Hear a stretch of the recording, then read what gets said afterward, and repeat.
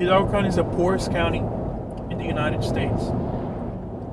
The valley as a whole, it's the poorest area, metropolitan area in the United States. Hidalgo, the valley on both sides of the border, okay, the United States and the Mexican side, we have over 3 million people. The majority of people in Hidalgo County, Texas, United States, live way below the poverty line. Some people are living with $200 a month. Some people are living with $200, a week, which is not a lot.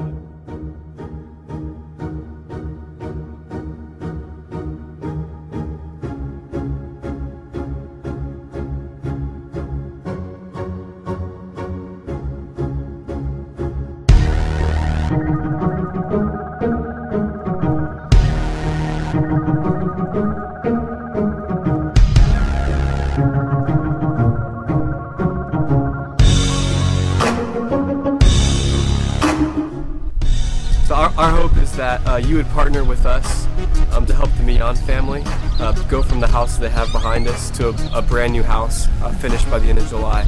It's a partnership with Clear Lake Presbyterian Church and Pflugerville Community Church.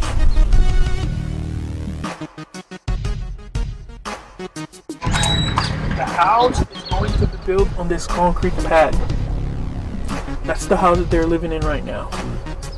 Okay, so what we need to finish this house is insulation, the sheetrock, the paint in the inside walls. We'll install the wall plates and the plugs, ceiling fans, and lights in the bathroom. After that, we'll install doors, flooring, and then outside paint. This is a blessing because it provides them, first and foremost, a safe place to live. It's also safe from the elements, so there's no mold, so they don't get sick as often. It also, the probability of the family sticking together whenever they have a safe place to live, it's also higher. Divorce rate drops whenever you have a home like this.